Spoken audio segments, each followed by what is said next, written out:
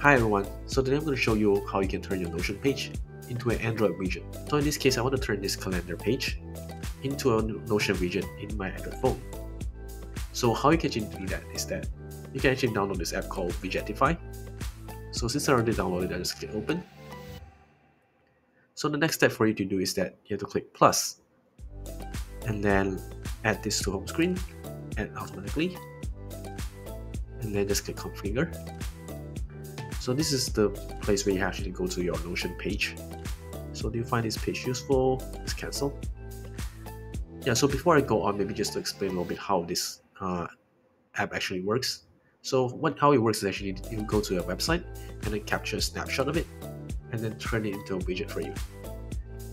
So for now, let's go to the Notion page. So notion.so, then just go, just press enter. And then just ignore all this warning here. This is where you can actually capture the page of how many things that you want to show in your widget. So for example, like the cropping tool, right? So if I put it like this, so basically I can see from this, starting from the top calendar until this bottom next 30 days. But for me, I want to see more information, right? So how I can do that? So how I can do that is just click the top right and then change to desktop mode.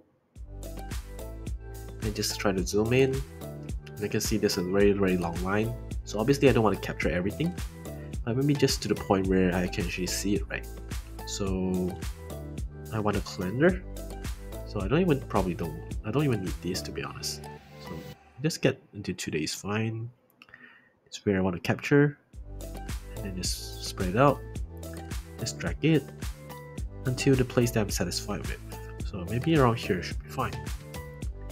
So if that's the case, just click save. This is where you snapshot it.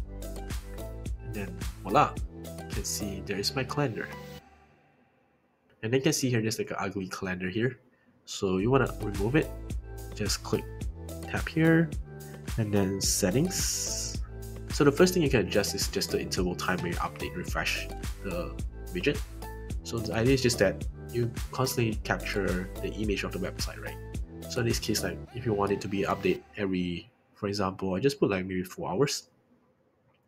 So that since I don't need the calendar to be always updated, right? But then I want to save battery life, so I just click 4 hours. And then let me see what else. Title, I think you can just leave it here. Capture in dark. Let me see. Okay, I think this one no title bar. That should be good now. Yep. As you can see here, I have a snapshot of all the calendar here. And then you can just put it like a no padding. You prefer it this way. And there you have it.